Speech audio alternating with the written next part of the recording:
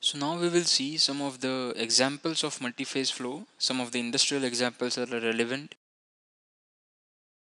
The first is the bubble column reactor. This is basically a reactor used for carrying out chemical reactions in industry, mainly gas liquid reactions. It is built of vertical columns of cylindrical form. So basically these are cylinders, vertical cylinders, and the gas is introduced in the form of bubbles from the bottom.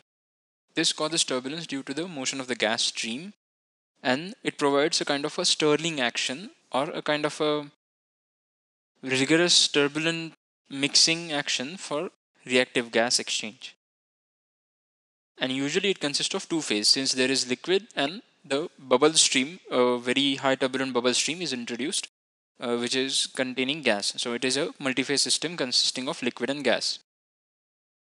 This image show a plant equipment. This is a type of experimental representation of the bubbles which are introduced, a turbulent stream of bubbles from the bottom, as you can see here. So this causes a lot of turbulence and mixing, and it is used for enhancing the chemical reactions. And this is the CFD model. A CFD model, some contours of gas bubbles from a CFD model. These are the phase contours, as you can see here, a stream of bubbles. This is one of the example of a multi-phase system. The next is a gas liquid mixing vessel. Now, as you can see, you can guess from the image itself that this is basically a kind of a mixing vessel in which the mixing is carried out by rotation of the impeller type of blades. This is also used for chemical reactions and enhancing the chemical reaction by the rotating action or the mixing action of the rotary blades or impellers.